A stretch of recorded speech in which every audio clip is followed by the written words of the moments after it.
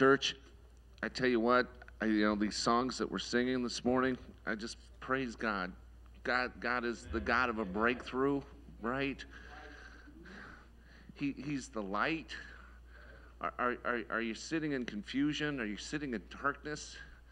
All we have to do is invite the light in. Jesus, I need you. Here I am, Lord. Here I am. Come, Lord, come.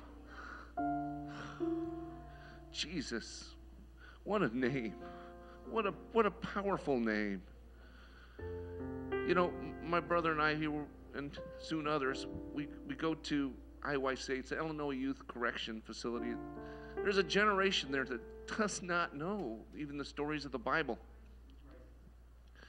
This last week, I prayed individually with five young men, okay? And I had a Bible study with just one, okay? It was just one, but, to plant that seed, what an honor. And so my question to him, have you heard of the story of Jesus crucified at the cross? And I told him, to understand what happened at the cross, we need to know that Jesus is God. And it is Jesus wrapped in flesh that came to this world to save us. John chapter 1 says, in the beginning was the Word, and the Word was with God, and the Word was God. And there was a light that shines in the darkness. That light was Jesus, a true light to everyone in the world. He was in the world, but they didn't know him. It's kind of like today. That God, Jesus, came out of that grave. But they don't know him. This is why we're so important right now for him, for God's work. We got to tell people that grave is empty. And that Word became flesh and dwelt among us. It's so powerful, in the Scripture, because he made the world. But that Word wrapped himself in flesh, and he walked among us. And I asked that young man, what was Jesus' crime? And we went through Matthew 26, 27, 28, and we talked about what happened. And it was so fascinating, not fascinating, but it was just awesome, his response. He told me that I'm very angry at God. I'm very angry. There's a lot of hurt people. And these are young men, like 16 to 18, that, they already got the wounds, right? And they're confused and they're angry. And I said, we've got to, you recognize now that, did he have any crimes? He said, no, he didn't. So I'm telling you that you can give that hurt, you can give that problem to him right now. And earlier that day, my faith was just raised every time I prayed with someone, because I felt the presence of God. I had two young men angry, right? Feeling betrayed. I had one young man that said, okay, listen, we're going to pray, right? And I laid my hands on him. I said, okay, I want you to take whatever that thing is from the past. I want you to wrap it up, right? And I want you to give it to God right now. I want to put it on the altar. And without my prompting, okay, and I'm not saying this is not in the Bible, but he lifted his hands like this, like he was carrying that weight. And he went like this and raised his hand. And I laid hands on him. He says, he's releasing it. And then in that Bible study, same thing. That young man that was actually trying to pursue Satanism, right? Because Satanism is like rebellion. That's what it is. And he was in rebellion, but he was hurt. He was angry. But he said, okay, I'll try it. I'll give it to him. And he did the same thing. I'm telling you, God can do anything for anyone. If you're in darkness, I'm telling you, there's a light. We just got to invite him in. We got to invite him in. So, I want to continue to see the good things of God. And, at the end of every message there, I want to tell them how to go to heaven. Okay, what does the book say? And, I tell them, you got to believe in God, right? You got to know that this word is true. And when you hear that word, you all have a testimony. We need to tell our testimony. And remember, what Peter said in Acts 2:38, repent and be baptized, every one of you, in the name of Jesus Christ. This is the message. This is probably the only thing I can tell anyone, right? You can listen. If you hear it and believe, do it. If you do it, you'll be blessed. In Jesus' name, thank you.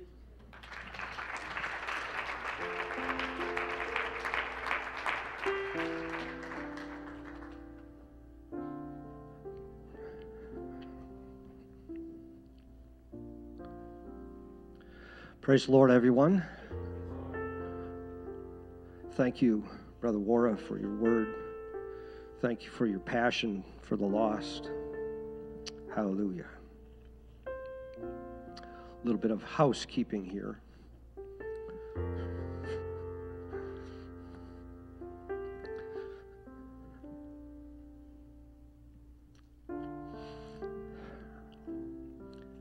I'm so thankful to be in the house of the Lord this morning.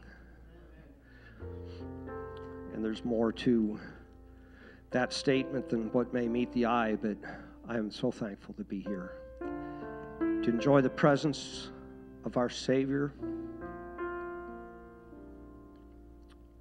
who had such great compassion on me.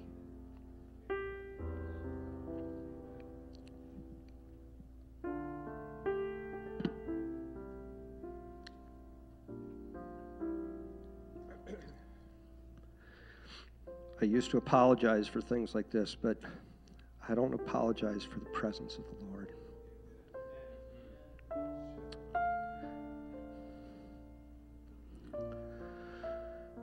Oh, the Lord is good. I have spent the last 4 days in unintended, unplanned rest, which I don't know that God orchestrated, but God definitely used to be able to speak to me. I'm thankful for that. Before we get into the word of the Lord, I do want to make mention of something here. Many of you, not everybody here, but were in the leadership meeting on Monday. We heard Pastor Bai speak to us. And I would ask the church, those who are not regular members of Bartlett UPC, you can just sort of close your ears for a moment. That's not you. I'm going to read some verses that you are very familiar with. And I'm going to ask that you not tune me out. That just because you've heard the words before, the scriptures before, I'm going to ask that you not dismiss them as, yeah, I've heard that before. And I'm going to tell you why. The first reason is that there are people in this building and who are watching online that they haven't heard this before. They haven't experienced what I'm going to share with you. And if we as the body check out in the spirit, we leave them spiritually stranded to try to navigate from where they're at to where God wants them to be. And we can't do that, church. Secondly, there's 3 parts to the scripture passage that we're going to use. And if you zone out on the first part, you're going to miss the second part. And if you miss the second part, you'll have no concept or understanding of the third part. So I'm asking that you stay engaged today. Hallelujah. I also want to give honor and recognition to Pastor Debtor, who is not with us right now. He's with us, but not with us. It's not like, you know what I mean. That came out weird. He's not with us. No, he's still alive. He's doing well. I've been praying diligently that he would have a great, abundant, successful harvest. He's fishing in Alaska for salmon. Hallelujah. Sister Betcher, wherever she is, there she is. My honor to you, to our pastor staff, our couples, Lord. Oh, Lord. I want each of you to know how much I love and appreciate you, and how thankful I am that you have been a part of my life. I honor you today.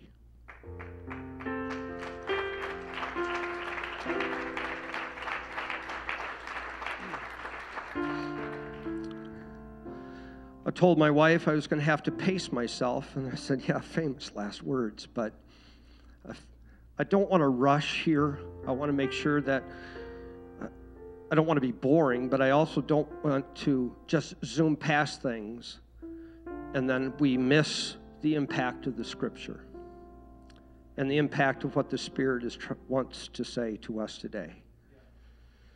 Hallelujah. In honor of the reading of the Word, which passed by, is a biblical tradition, would you stand with me?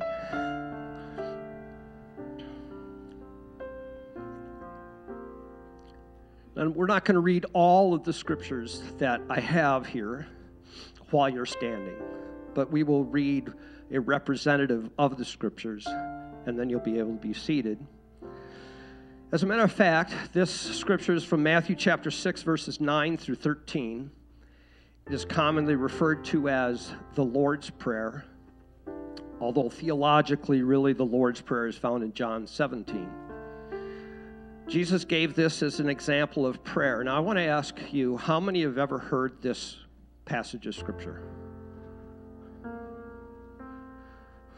Okay. I'm sure many of you can quote it. Now, here in our church, the Pentecostal way, we don't come to service every time and recite the Lord's Prayer. But I'm going to ask you to read it aloud with me. Not as part of a liturgical process, but as part of honor of the Word of God. Is that okay? So Matthew 6:9 says, after this manner, therefore, pray ye, Our Father, which art in heaven, hallowed be thy name. Thy kingdom come, thy will be done in earth as it is in heaven. Give us this day our daily bread, and forgive us our debts as we forgive our debtors. And lead us not into temptation, but deliver us from evil. For thine is the kingdom, and the power, and the glory forever. Amen. And if only Jesus had stopped speaking there. If only. But he didn't. And the 14th and 15th verses, he said, for if ye forgive men their trespasses, your heavenly Father will also forgive you. But if ye forgive not men their trespasses, neither will your Father forgive your trespasses. That went from a nice prayer to like, oh me. And with that, you may be seated. And Joseph, if you would come. Joseph and Pastor Bai are going to help me out today. Can anybody see what this is? It's a paperclip. It's a big one, isn't it? It's not one of those little, it's a big paperclip. I want you all to understand and know that this is Joseph's debt. Can you say that? Joseph's debt. It's a big debt, isn't it? Thank you.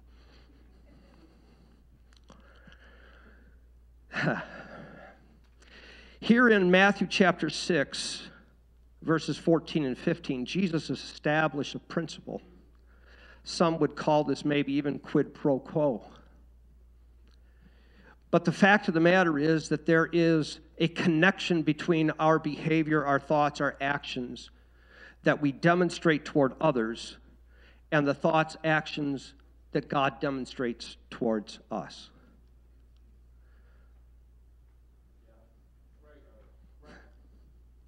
It's all right.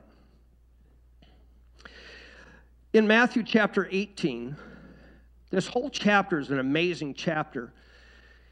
And we sometimes pull scriptures out of these chapters. And I'm not saying that's erroneous. I'm not saying that's wrong or bad. But in doing so, we sometimes miss the really impact and the purpose and the context of the scripture. Matthew 18 starts out by the disciples coming and saying, who is the greatest amongst the kingdom? Wow. I think there's a pride issue going on there. Can you imagine walking up to Jesus, am I the greatest?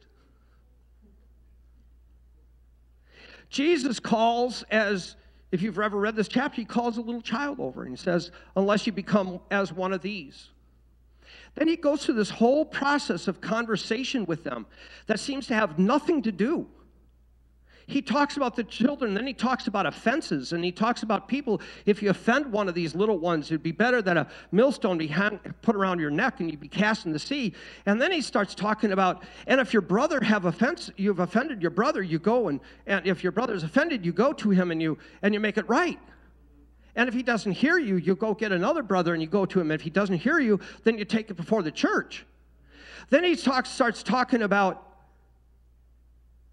whatsoever ye shall bind on earth shall be bound in heaven. See, that's a scripture we really like, but we have to understand the context of that. While that principle is true in many areas, the context of the scripture was all going back to who's the greatest in the kingdom. And dealing with sin and forgiveness.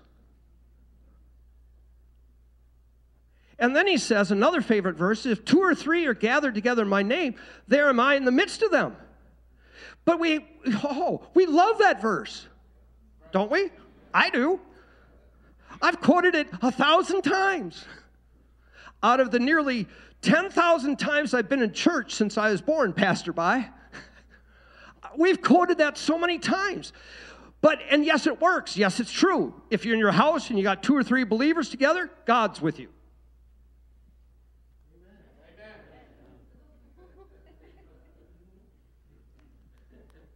If 2 or 3 are gathered together in your house, then God is with you. Amen. We're getting there. If 2 or 3 are gathered together in your house, then God is with you. Amen. Ha! All right. But we have to understand that this is all in the context of what it means and how do we become great in the kingdom of God is that we become like a child. There's a verse that Jesus says in the early part of 18 where he talks about forgiving. And I don't know how long it was between that verse and verse 21. I don't know if it was immediate. I don't know if it was a day. I don't know if it was a week. I don't know if it was a month. But apparently that verse sort of stuck in Peter's mind. And he'd been sort of chewing on that. Have you ever read something in the scripture and you went,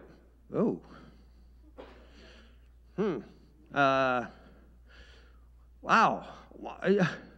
What? Really? And that's the reaction I sort of get from Peter, because in verse 21 in the King James Version it says, then came Peter to him and said, Lord, how oft shall my brother sin against me and I forgive him? Till 7 times? He is referencing back to what Jesus had said earlier in this 18th chapter. Now in the Amplified Version it says, then Peter came to him and asked, Lord, how many times will my brother sin against me and I forgive him? And let it go.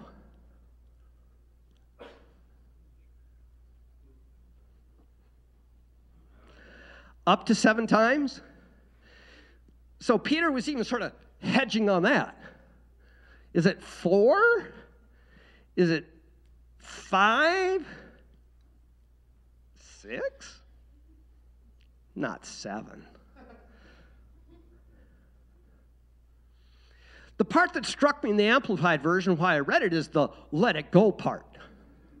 See, should I go there? Yes. All right. See, you told me to go there. See, I could have something between Pastor Williams and I. We don't, as far as I know. All right. I love this brother.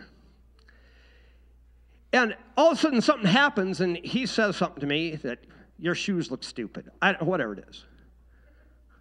Your socks are boring. They are. Well, today they're sort of fancy.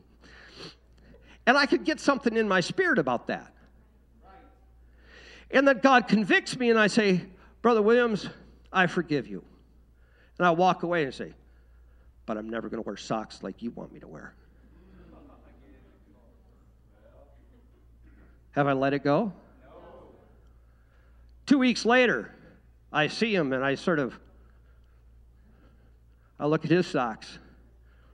He's got pretty fancy socks on. And I see those socks and I went, those socks.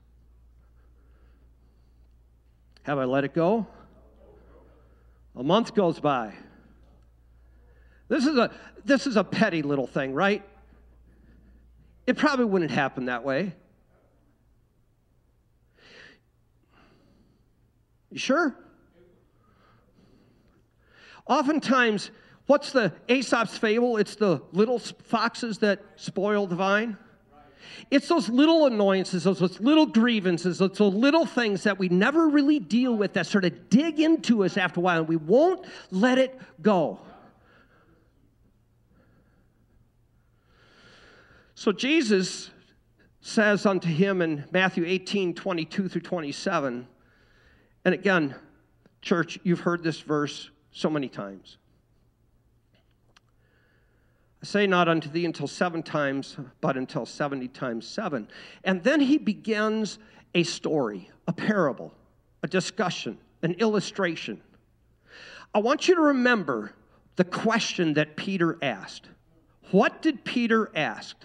He asked, how many times, if my brother sins against me, do I forgive him? Isn't it amazing how many times Jesus is approached with a question and his answer doesn't seem to have anything to do with the question?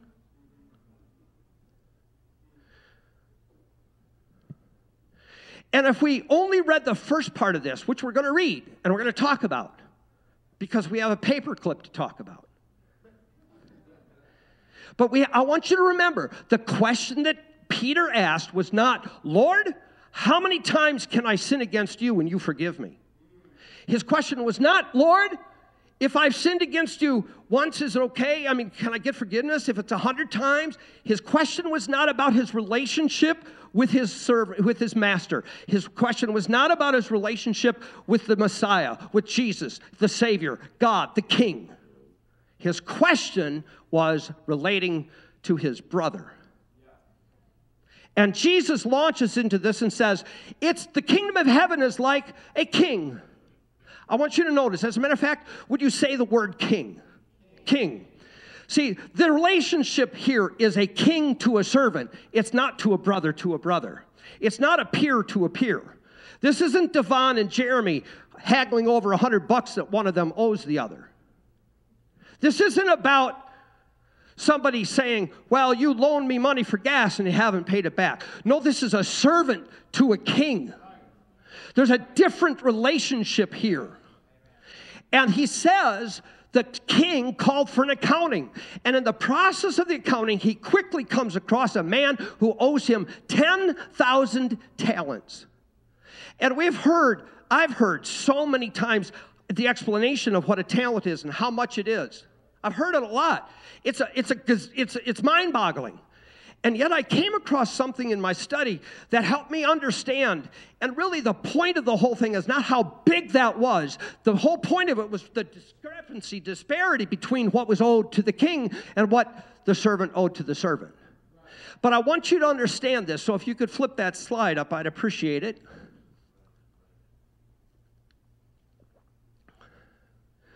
One talent is equal to 6,000 denarii.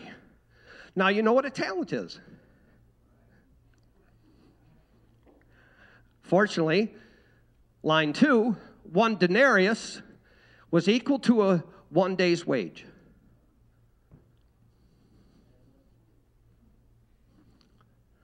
Are you feeling the impact of that already? 1 day's wage is equal to 1 denarius. And 6,000 denarii equal 1 talent. And this dude owed 10,000. So 1 talent was equivalent, depending on how you calculate a man's work life in Jewish times. So it could be 16 years, it could be 19 years, it could be 15 years. I don't think it really makes much difference at that point. 1 talent is equal to 16 years of labor.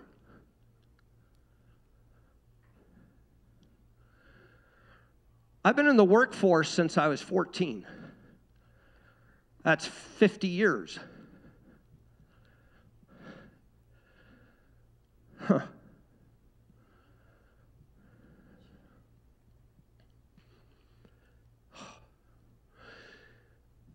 So 10,000 talents equals out to 150 or 160,000 years of labor.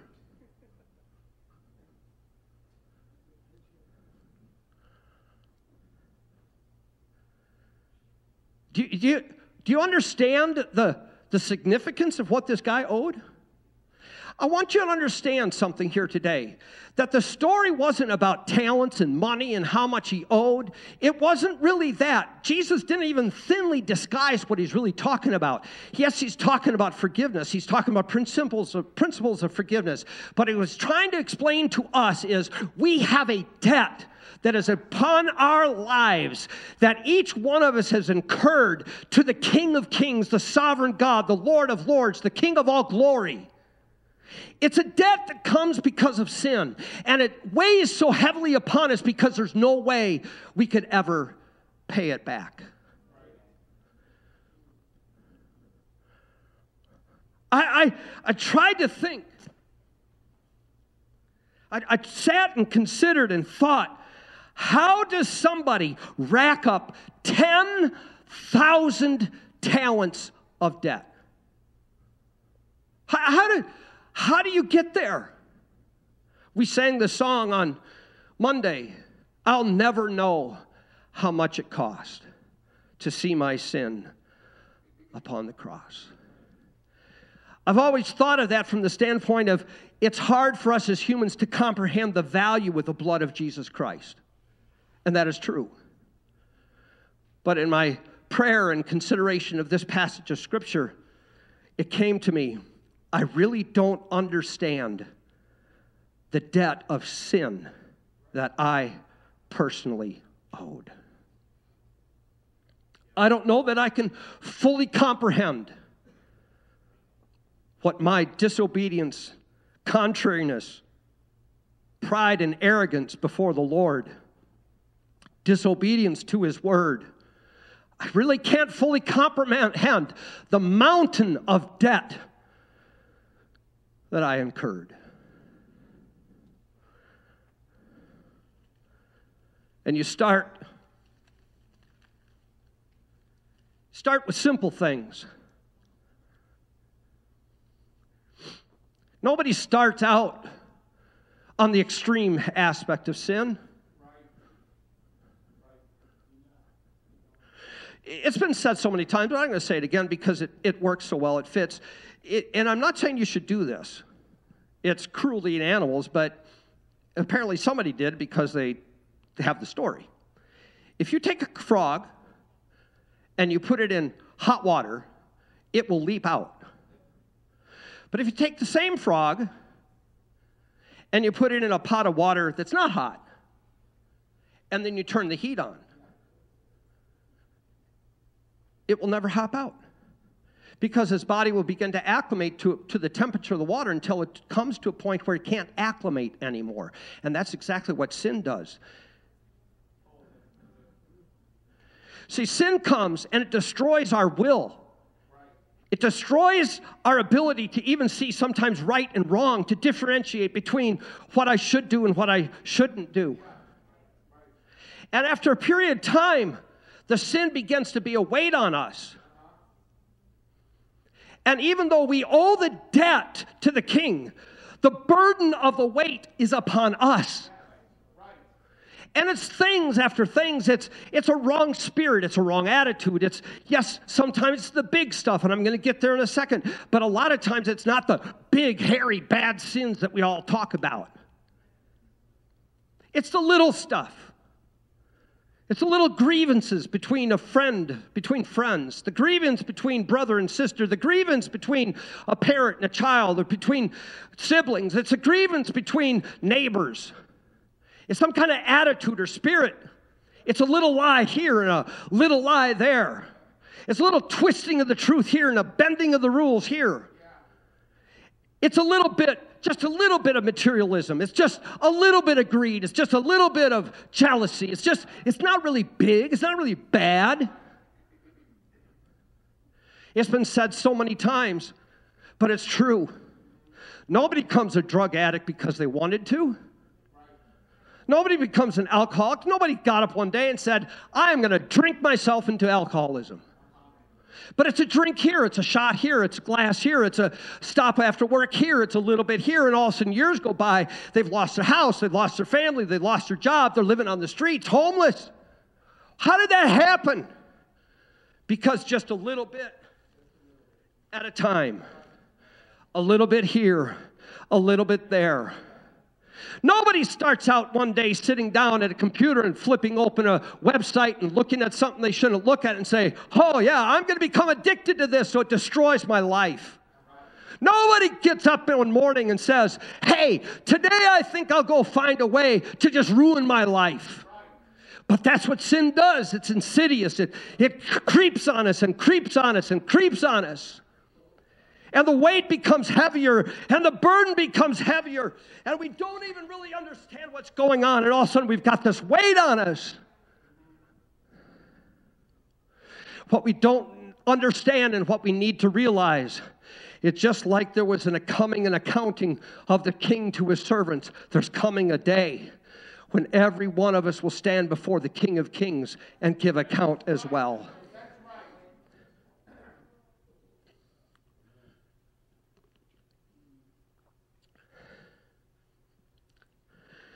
Pastor Bai, if you would stand. He is going to represent the king.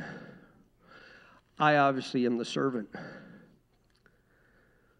So the king called for the servant, brought him before him. The Bible says the servant fell at his feet. Sorry, that was a slow fall, but fell at his feet because the king had said, take his wife, take his children, take him and sell them. Take everything he has, sell it, every possession, every precious thing that he'd accumulated in life, sell it and pay off the debt. I want you to understand that your debt doesn't just impact you.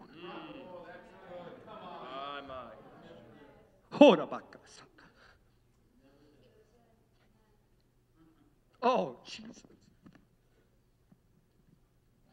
Somebody needs to know that today. You're contemplating something right now in the spirit.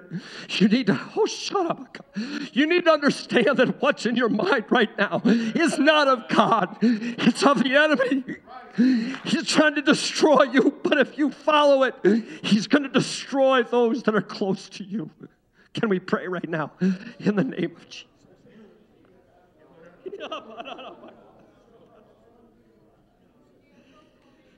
Oh, Jesus.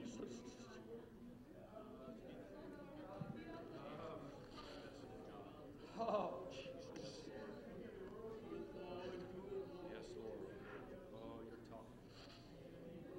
talking. So he throws himself at the feet of the king.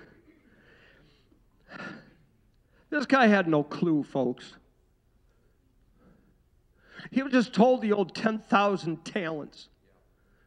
Throws himself at the feet of the king and says, oh, please have patience with me.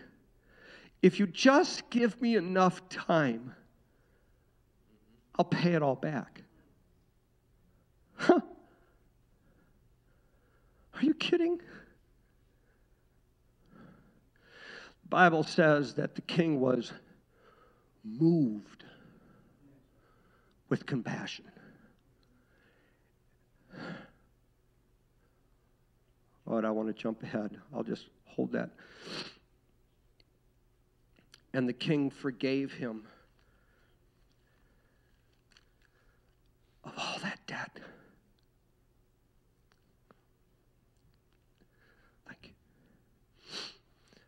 Those of you who have experienced repentance and baptism, do you remember the day that you were baptized? That's right, Brother Randy, you can clap.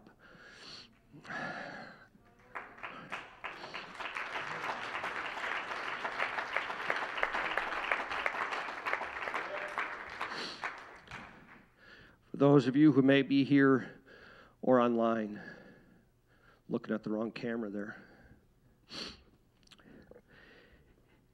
if you've never come to this point of kneeling before the King of Kings and ask for his mercy, in about 10, 20 minutes, I'm going to give you an opportunity. We call this thing opening the altar. It's just this front area, or maybe at your pew. I'm going to invite you to come and kneel before the King of Kings and ask for his mercy. The Bible says he is faithful and just to forgive us of all of our iniquity. He will take that debt of sin from you. 8 years old when I was baptized, and I remember it like it was yesterday. Oh, I had a large, vast accumulation of sins. I'd murdered 500 people.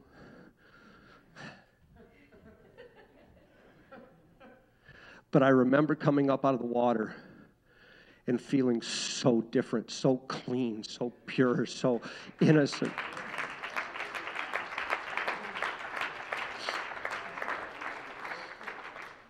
When this man was forgiven, and I wish I had the physical strength to do what I really want to do. This man was forgiven. He should have come up off his knees. He should have been dancing. He should have been shouting. He should have been running the aisles. He should have been walking through the city declaring how great his king was, how merciful he was, how gracious he was. He should have been exuberant. He should have been running to his wife and his kids and saying, "Come, family, gather together. Let me tell you what just happened. You were on your way to the slave block, but the king forgave me. He took the debt away. And every one of us are free. Free, free.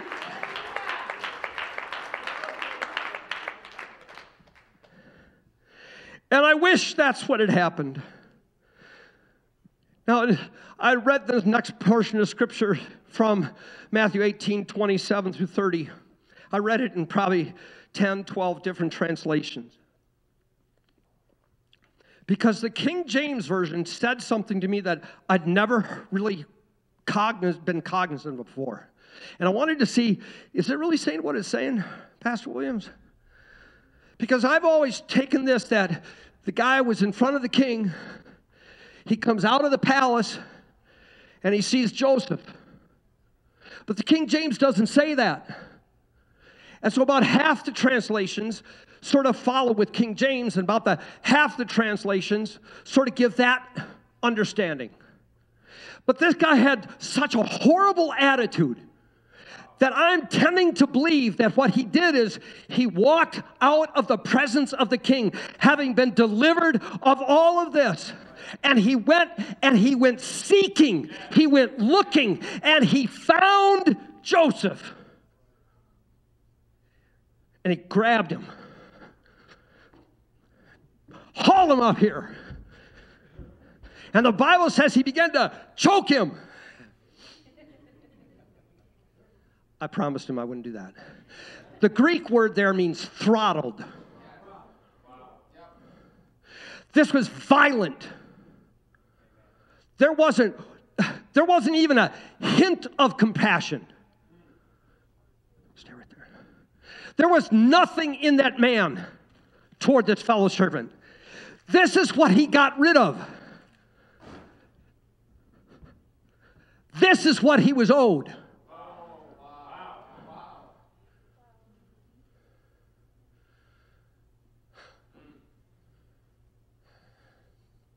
Oh, you don't know it anymore. I forgave you.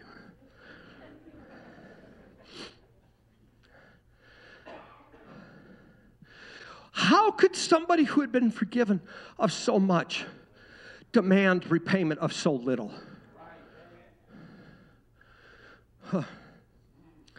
You're not going to like me now.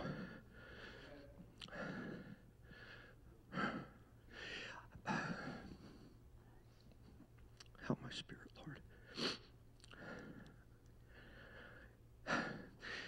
Lord. There's an end-time harvest coming. We know that. We believe that. Anybody here believe that?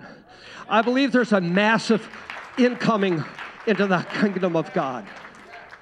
I believe he is calling people from the north and the south and the east and the west. I believe that the harvest of the end time is greater than this building and 100 buildings like it can contain. I believe that the harvest is coming so great that it will boggle our minds. But I also firmly believe and convinced that part of the harvest is the call to the backslider. Those who are wayward, those who have gone away, who have left the church, who got angry, bitter, hurt, disappointed, disillusioned, something. And God is going to call them back. God has personally shown me people that are away from God right now that are going to be back.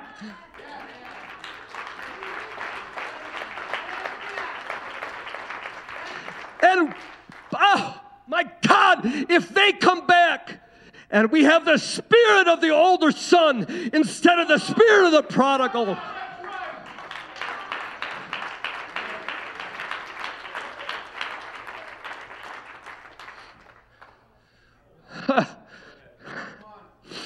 It's been years. It's been years since a young man by the name of Tim and I interacted. Tim grew up in the church. Good young man. Good kid. I was his youth pastor. That's how long ago it was. Something happened. Tim met a young lady who turned his attention from God. He left the church. Some time went by and had the opportunity to run into him. Started talking with him, praying with him. And he said, I would love to come back, but I'm afraid to. I'm afraid what everybody will say. I convinced him to come back, Pastor Smith. I said, don't worry, I'll be there for you. He came back. Oh, church. You that have been around a while know what I'm about to say. There's people in that building, that church. They were just like this servant. And he left and has never been back since.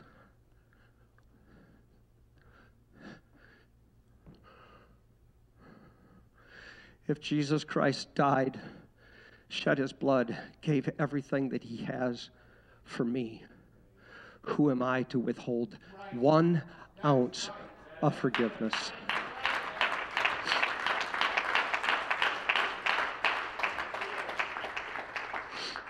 How could it be?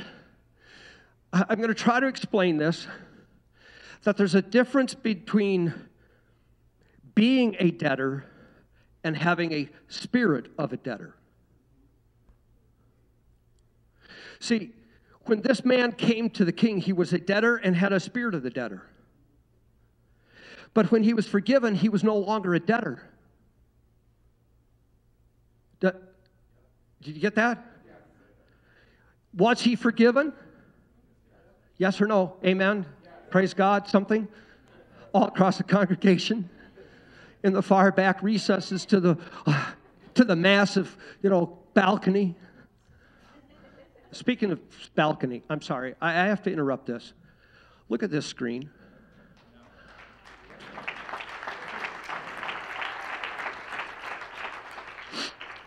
New screen, new projector. Brother gentleman.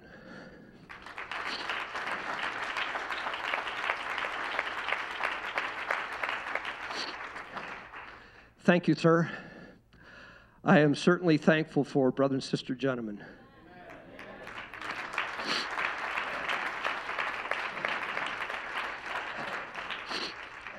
Prayer works. We've been praying for them to make the missionary journey from Wisconsin to Illinois for quite some time. Love you, folks. He was forgiven. The debt was erased, but his spirit wasn't changed. And the only way that I can see him behaving the way he behaved is that if in his spirit, in his mind, Pastor Williams, he thought, I better go out and collect all the things that are owed to me, and just in case the king changes his mind.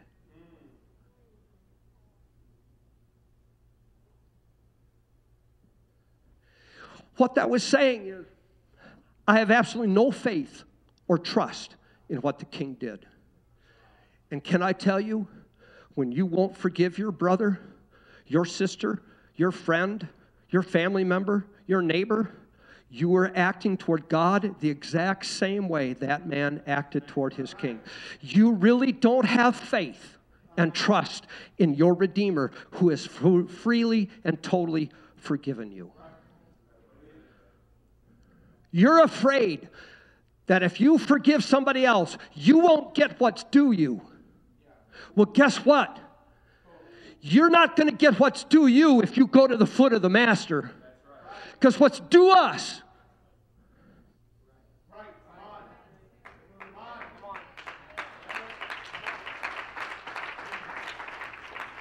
There's an old hymn, and if you look it up, if you don't like Southern bluegrass sort of gospel, you're not going to like the song, but the words are really good.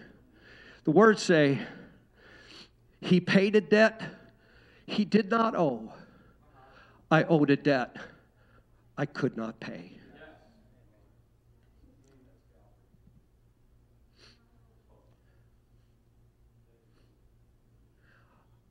This last 3 or 4 days, I've specifically prayed that the spirit of the debtor would be relieved, removed, eliminated, and we would be delivered from it.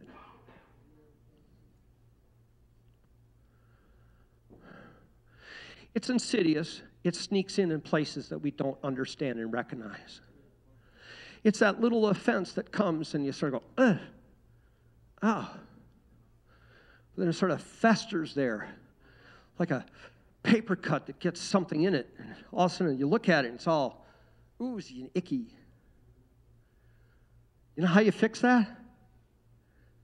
You slice it open. Get all the infection out and put some healing ointment. And what sometimes God has to do to us is he's got to slice us open. It's uncomfortable. It hurts. It's painful. But then he can pour in the healing balm of his anointing oil. And then he can pour that into our spirits. And then in that place, we then become free to be as forgiving as we are forgiven.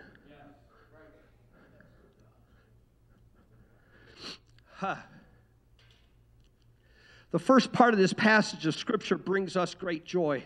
And I wish that Jesus had just stopped when the man got forgiven. I really do. We'd have a made-for-Hallmark TV movie. Right? It's a beautiful story. It is. I'm not making mockery. I'm not jesting here. It's a phenomenal story. And it's a story that has been lived and experienced over and over and over and over again. There are some of you in this building today, you haven't knelt at the foot of the Master. You haven't been freed from the sin and the weight and the debt. Some of you might be thinking, but I don't know how to get there. I'm too bad. I've done too much. I could never qualify for that.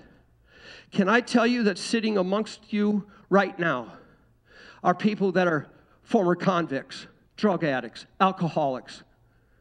There are people among us that are nasty, nasty people. Some of them have publicly given their testimony. And so I'm not going to call them out. You know who they are. Gun dealers, loan sharks. I will say this. Our pastor was a drug dealer and a cocaine addict.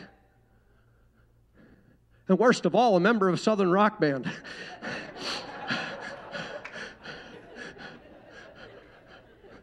That, I shouldn't have said that.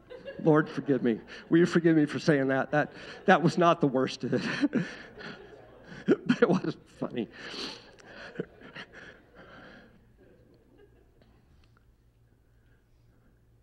If you knew my whole story, oh, how merciful my God has been to me. I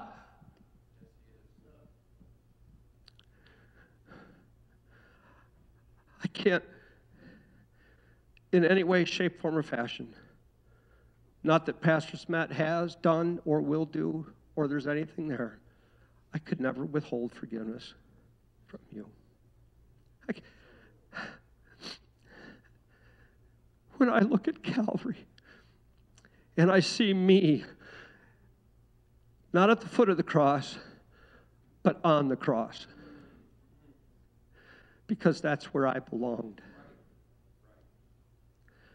But my Redeemer took it upon me. In Matthew chapter 6, when we read what we refer to as the Lord's Prayer, Jesus didn't finish, as I said, with the prayer. He said, "For if you forgive others, then your heavenly Father," remember this, "will forgive you. And if you forgive not, then your heavenly Father will not forgive you." We don't like that verse, and so we don't use it.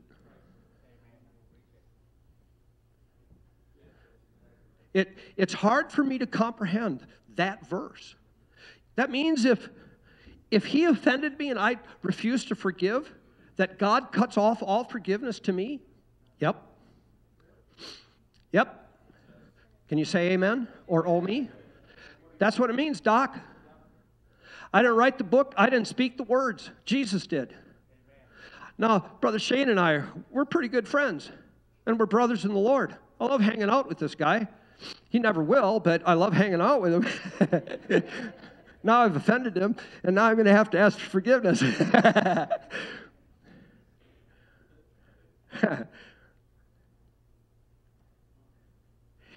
If he did something and I chose not to forgive him, God shuts off the flow of forgiveness to me. And Lord have mercy, I can't afford that.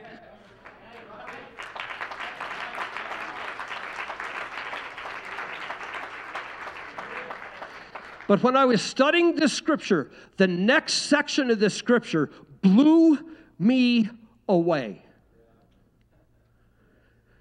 So in verses 31 through 35, what occurred between the two servants, servant 1 throttling servant 2 all over a paperclip. They looked at it. This guy who'd been forgiven all of this took that guy and threw him into prison until he could pay back the debt. Now, first of all, folks, that's just plain. That's not a word that you use in the pulpit. So it's just ignorant. How is he going to pay his debt when he's in prison?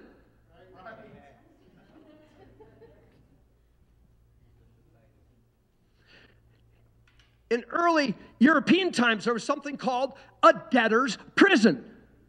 That if you owed a debt you couldn't pay, you got thrown into prison. Well, dude, I don't want the guy in prison. I want him out working 5 jobs.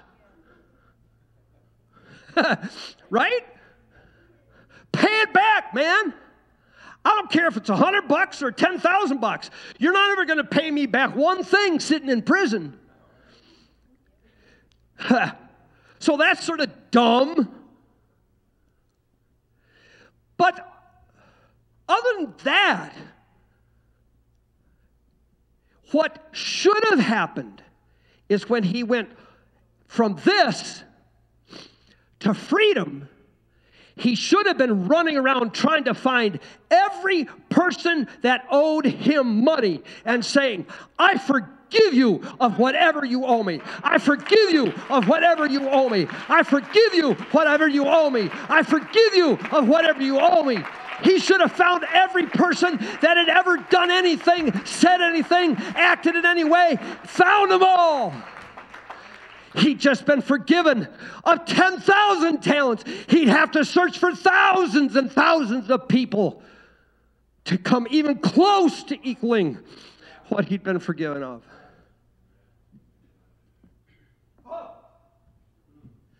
That's not what he did.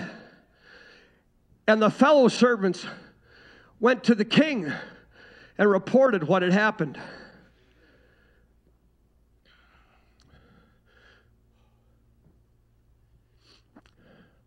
All I can say is you better hope and pray that your brothers and sisters never feel the need to go to God in prayer because of your offensive behavior.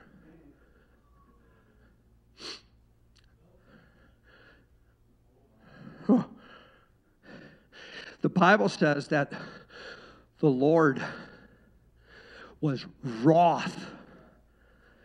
That's like anger on steroids. He called for that servant. He said, "What in the world are you doing? You should have had the same compassion on your fellow servant as I had on you. But because you chose not to forgive, I'm taking all that debt that I forgave you of, and I'm putting it back on you, and I'm throwing you into outer darkness where you will spend eternity."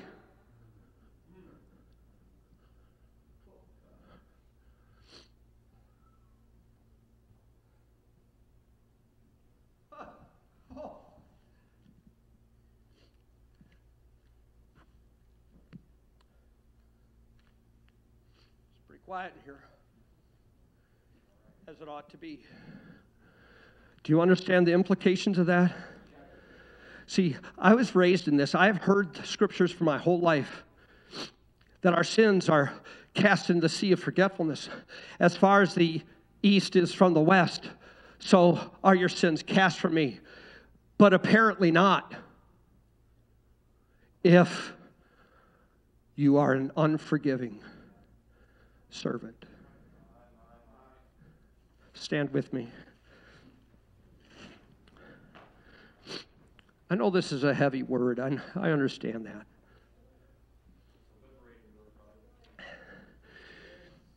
But I'm going to come back to a statement I made as to why this is so important. Through those doors, those glass doors, in my spirit, I see people walking through those doors right now that need forgiveness. They've offended or been offended. And God is calling to them right now. He's wooing them. They have His Spirit. It's just His Spirit doesn't have them, if I can put it that term. But He's reaching for them. He's pulling for them. He's longing for them. Some of you parents that have kids away, hear this. They're coming back. Some of you kids that have parents that are away, they're coming back. Some of you that have sisters and brothers, and I'm not talking church sister, I'm talking about family that's away from God. I prayed for a nephew for I don't know how many years, prayed and sought God. He's got tattoos all over his whole body. He doesn't look like an apostolic preacher, but let me tell you something. Today, he is.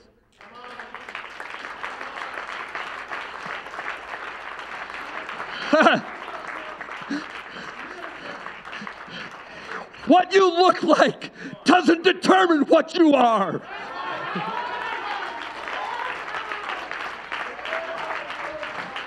When the blood of Jesus Christ comes and cleanses and purifies and makes whole, He changes everything about you. But sometimes He takes the exterior stuff and leaves it there so that you can be a testimony, living, breathing of the mercies of God.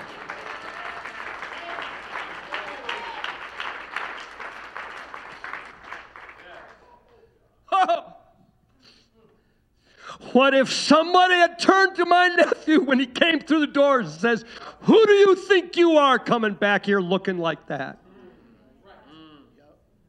Oh.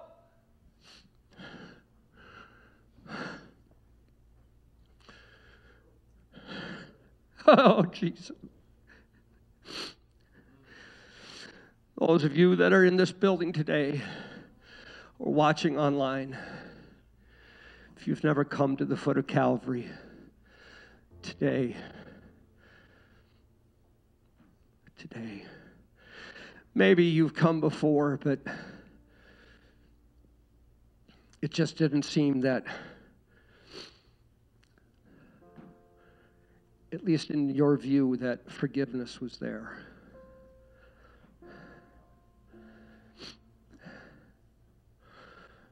Maybe you've come to the foot of Calvary multiple times, but you walk away and fall back into old habits and patterns.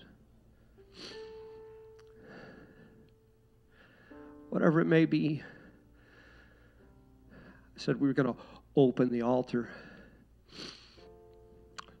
and invite you to have the opportunity to kneel before your Master. Simply, Father, forgive me.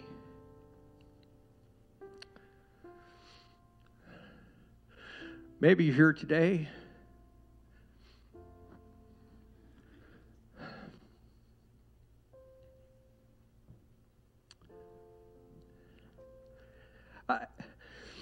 I wish I could say when I was praying and studying and reading these passages of Scripture, and I came to this part about the servant forgiven us so much, but unwilling to forgive. I don't say this in any way other than to let you know I'm just like you. I just happen to have a microphone in my hand and perhaps a different calling. I lay on the couch weeping in the presence of the Lord, thanking Him for His infinite mercy, the depths of His love, the heights of His graciousness. And then I had to pray, Father, is there anybody that I've offended?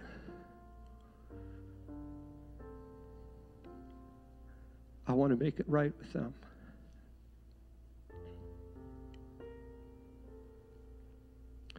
And then I prayed, is there anybody that offended me that I haven't forgiven? And immediately, 2 people came to my mind. Oh. Everything in my human nature and flesh crawls at the thought of going to them and saying, Pastor Bai is not one of them, and saying, I forgive you. But if I don't, now that He's brought it to my attention, the windows of heaven are closed to me.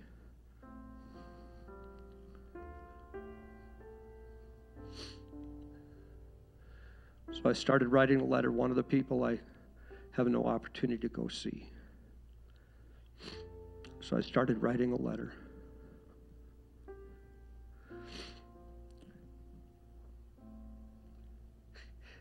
In the presence of the Lord, just from the act of writing the letter. I haven't even sent it yet. But you know what that means? Yes, I'm going to send it. I need to send it because He needs to know. But you know what that tells me? That Jesus Christ has already released me from that. So maybe you're in the congregation today, or you're in the congregation online, and there's somebody that you've been holding out forgiveness.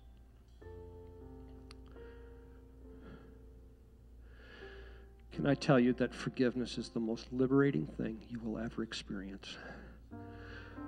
Both the recipient and the giver. Jesus, I thank you for the strength that I have felt today. I thank you for your convicting word, but yet your reassuring word, that your love is immeasurable, that your mercy knows no bounds, that you are faithful and just, willing to freely forgive us. Help us, Lord Jesus, to be like you. Freely we have received, freely also we can give. I pray for the body of people that have gathered here and online. I pray that this word would come to them, bring them guidance, wisdom, and understanding.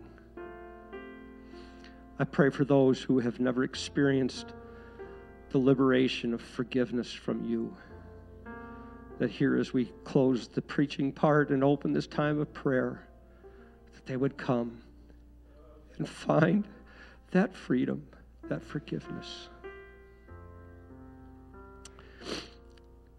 So as Brother Chris comes, I invite anyone else